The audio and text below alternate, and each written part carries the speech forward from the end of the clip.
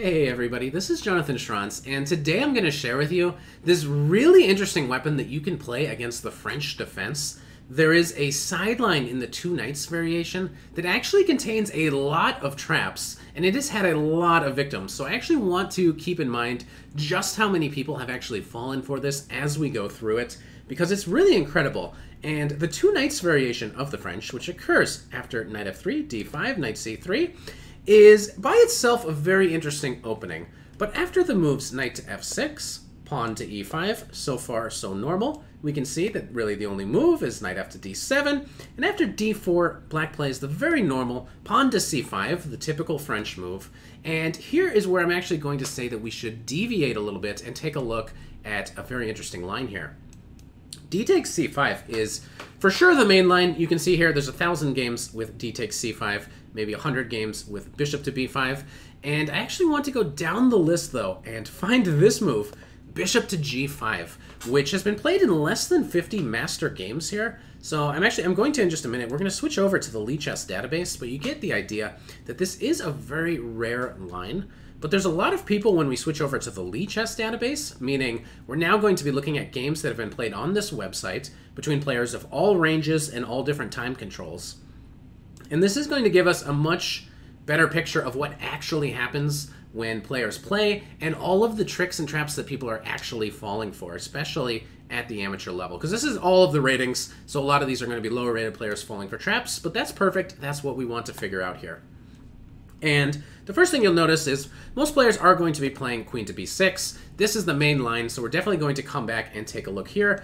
This is like the most natural French move in the world. It puts pressure on the center, which is like the key focus, the whole reason for black's play. And it attacks his b2 pawn, which black might take, but in a lot of cases, it might be a trap to take that b pawn.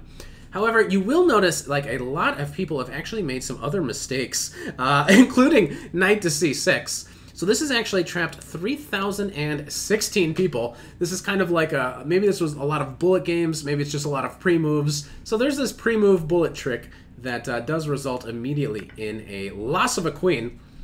So there's 3,000 people that have actually messed up this opening.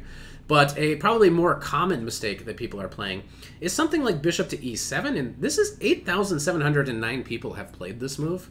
Whereas, I mean, this is almost as popular as queen to b6. So this could be one of these variations that a lot of people are falling for. So we're now over 10,000 people that have fallen for traps in this line, and we're not even to the real stuff yet.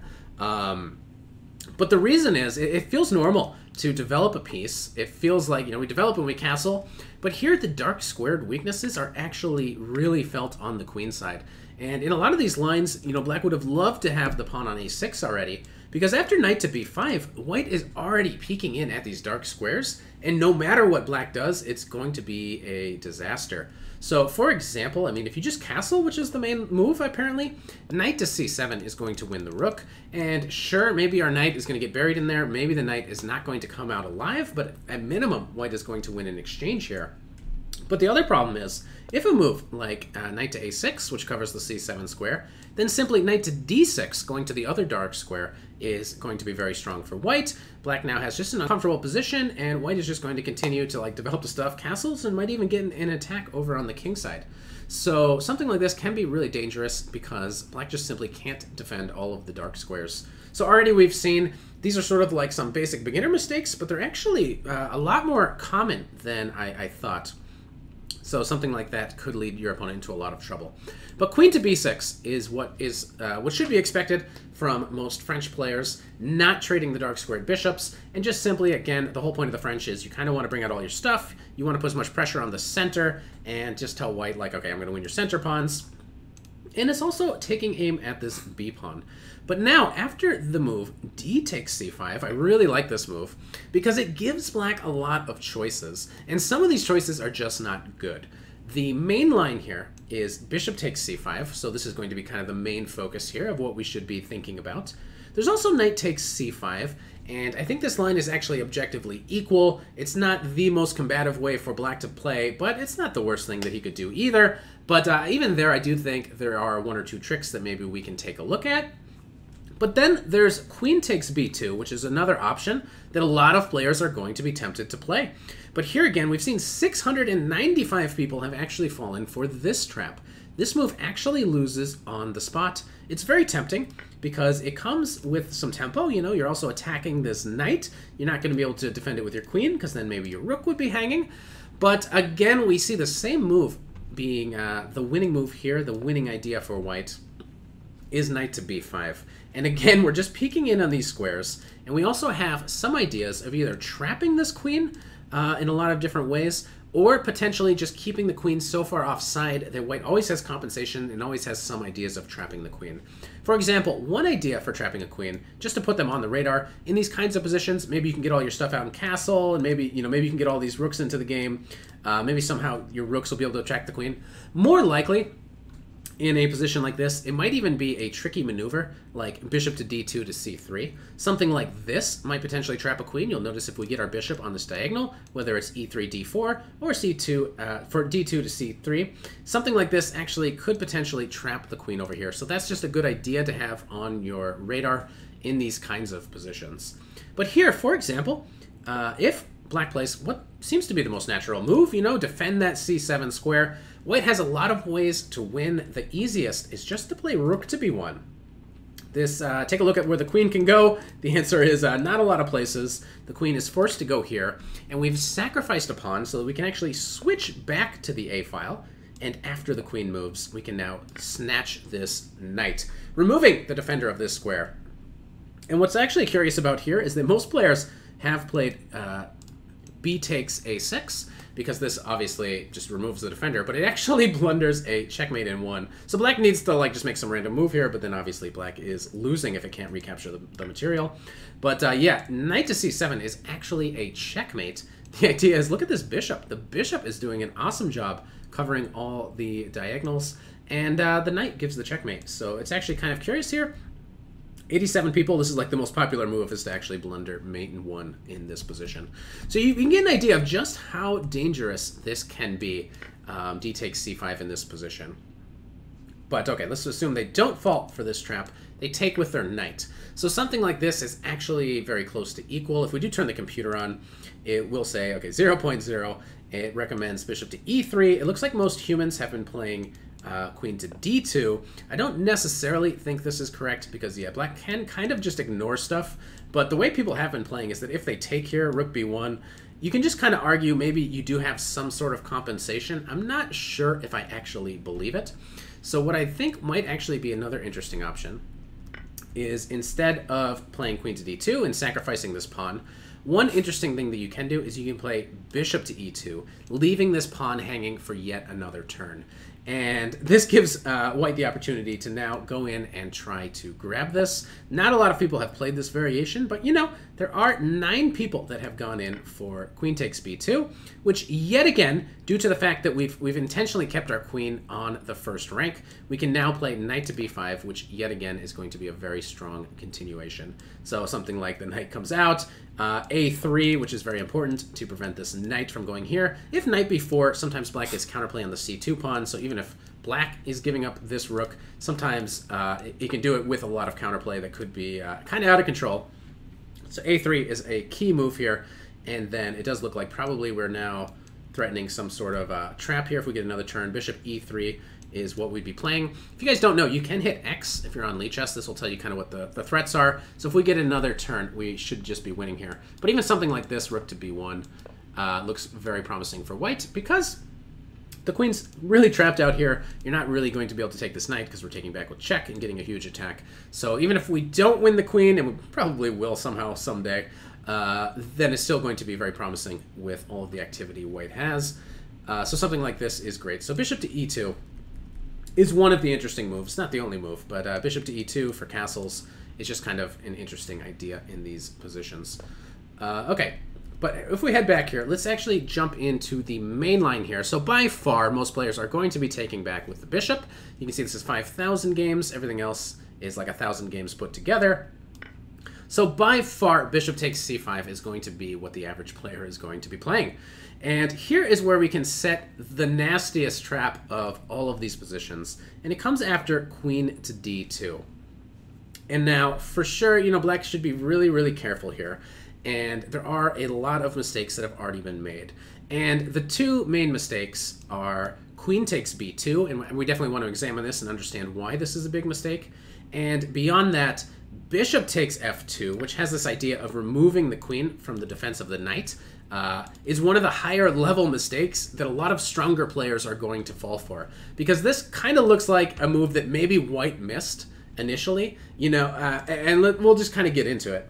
But the main way of playing should be knight to here. And this is actually a very reasonable way for black to play, but there are some traps that we can actually set for the opponent here as well. For example, one of the moves that I really like in this position is to just simply castle. And black might now consider taking here, or might now consider taking on f2. So for example, if they do actually take on f2, the main idea here is knight to a4. And somehow, some way, black is actually going to want to move the queen to one of these squares. And for our purposes, for this trap that we're going to set up, it actually doesn't really matter which one we do. So let's pick the most popular one. If we take back now, we allow them to take here, and we simply defend this pawn, either with a3 or king to b1. We've actually set yet another trap. So here's 9 more victims have fallen for this move. And the evaluation here, so black is actually up a pawn. So something like this actually should be pretty good for black. But I think if they do just castle, hopefully we can maybe just get some sort of big attack, have some sort of initiative. It's, just castling, and black is actually doing really well here.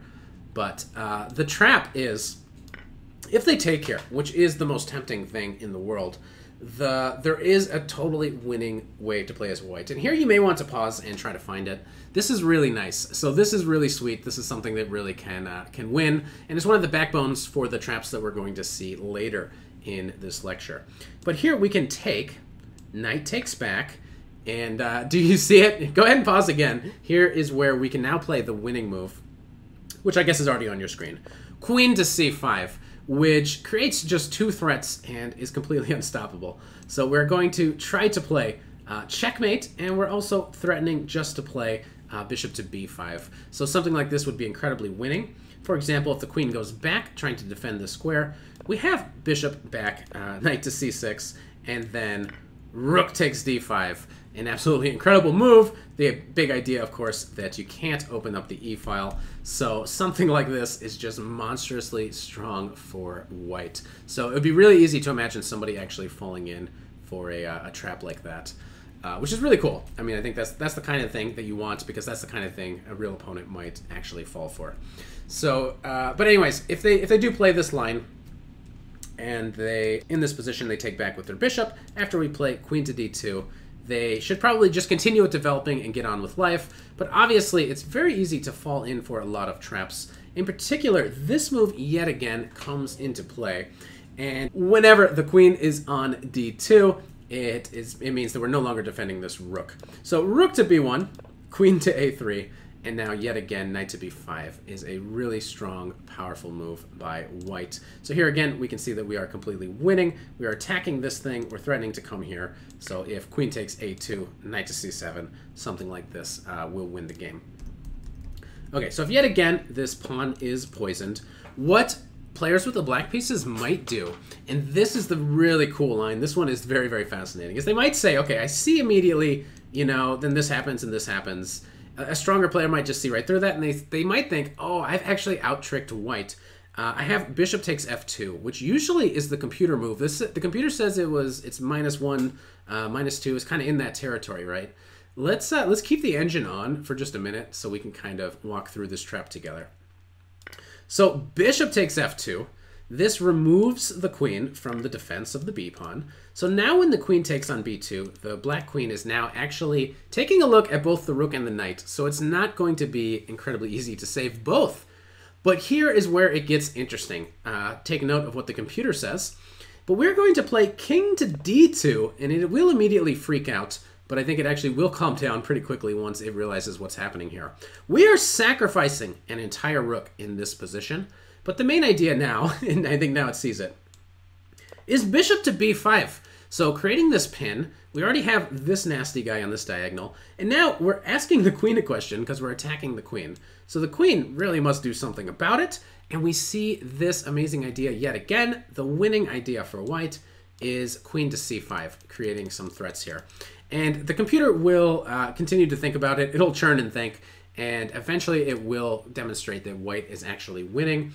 And so part of the problem is this thing's pinned, so we are threatening checkmate. What black will probably do is they'll want to take on g2 with a queen. But now after king to c1, we're simply going to be escaping any checks. So if black thinks maybe there's perpetual, no way, we can just run to b2. We can be totally safe. You don't have time to grab our knight because there is this checkmate threat. So essentially what happens here is that it becomes impossible without sacrificing the queen to stop all of these threats. So the main ways of doing it are knight to c6 or just capitulating immediately and taking this bishop. Another mistake that I've seen, and I actually know somebody that was going to become a master. They were playing this as black and they were like 2199 rated, and they were just about to become a master, but then somebody whipped out this trick on them, and it actually, like, he played this move f6, so he didn't know this. He fell in for all this preparation, and that's the story of how one person didn't get to 2200. But this doesn't help at all, because now you take here, you're still threatening this mate, and taking back will never really help because you're still threatening mate, and I mean, something like this doesn't help whatsoever, so f6 is just not a great defense. Something better is here, or just giving up the bishop right away, but now we will take back. This creates a threat. So at some point you can't take back yet, so you will have to give up the queen, and after some recaptures, we get a very interesting position where white still needs to probably get some material back, and we can start with queen takes c6, attacking this rook. After the rook moves, there's two interesting knight sacrifices, and I think they actually both win. For a while, I think the computer is going to say knight takes d5 is the best. It's possible that knight takes e6 is the best. For a human point of view, it's worth pointing out both of these lines, and we'll just do it with the computer on so we can all get kind of an idea of how these lines work. Knight takes d5 is the most popular move, with an idea that after this recapture, there is pawn to e6. If you don't take this knight, if you just castle, whatever, there's going to be this check, and then we have some ideas of either taking right here and just winning some material back, but there's also a pretty strong case to be made for just kind of keeping the pieces near the king. Something like this is going to force some weaknesses. You're going to have to play f5 or g6, and whatever you do, somehow the queens and the knights are going to be hovering around the king. This could also get very dangerous, but if you don't want to do that, you could also just cash in now, win some material. But okay, so black should just definitely be taking this knight. And after e6, you're never going to be able to take here. Because if you take here, we're taking back with our queen. You're not going to be able to run into mate in one. You're going to have to go this way, and the knight and queen combo is simply going to be very, very strong and very, very deadly in a position like this. So if that's the case, you will need to play a move like pawn to f6, where there's a lot of good options. I mean, just running away and maintaining this pin and then trying to win some material, that's a fine option. Queen to d6, threatening to remove the defender of the rook, is also a very strong option. For example, if here, we can even play like queen to c7 is one of the interesting moves, and you're just kind of keeping a bunch of threats. You can keep a bunch of threats, or you can just kind of cash in now with some idea that you might be able to win some material. So something like this, it would go something like this. And you can try to win this endgame. It might be a little bit tough, but you know, white should be doing very well in an endgame like this. A lot of the black pawns are weak. So that is one of the endgames that you can shoot for if you do play for this main line here. And another interesting case is here. I think this is hard for a human to play, so maybe you do want to, for practical reasons, play knight takes d5. But this might objectively be a little bit stronger. But there are some very interesting lines that I think even the computer, like the computer finds them and it's like easy, but they're really remarkable. And I think the one that's the most interesting is this rook to f8 line. There's really no way of stopping white from playing pawn to e6 and doing all sorts of stuff with the pin. But one interesting variation is after rook f1. I feel like that's a very human move. And then even in this position, you know, maybe we give a check, force the king to e1, maybe taking here would be very normal. And what's interesting is there's really only one move for white. Maybe queen a5 is also interesting. But like the computer here, it'll like never actually directly take this knight. It kind of chills out. One of our main points is we're trying to threaten to push this pawn and promote it. But yeah, it'll kind of like take the time, and it's never really, it's just kind of toying with the food. Queen to f7. We're just trying to push, so we're kind of forcing black to move around. Something like this is easy for a computer to play. you know, maybe now we can give more checks, we can push this pawn. But maybe this is actually objectively the strongest way for white to play. But in any case, if you can just remember the one main trap in this opening, you will get great positions all the time. So after we take, they take back here one more time. Just the main trap is the really cool one. If they take here, we will simply take back. And here is where we defend our knight, offer a rook for this big pin, and the idea of queen to c5. And this is the idea that will win a lot of different chess games for you.